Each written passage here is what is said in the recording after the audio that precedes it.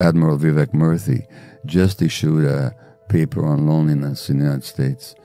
And loneliness, and there's an epidemic of loneliness. People are describing themselves as lonely in much higher numbers as they did 20, 40 years ago. No, loneliness is as much of a risk factor for physiological illness as smoking 15 cigarettes a day. Really? Yeah. So loneliness is both a manifestation of trauma and a cause of tremendous stress, which then undermines physiological and mental health.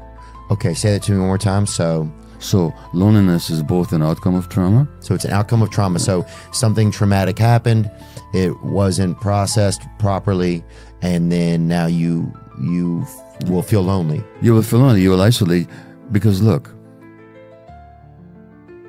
if I am always being a nice guy so that you will like me, but inside I'm feeling all these emotions that I'm not sharing with you, that's pretty lonely.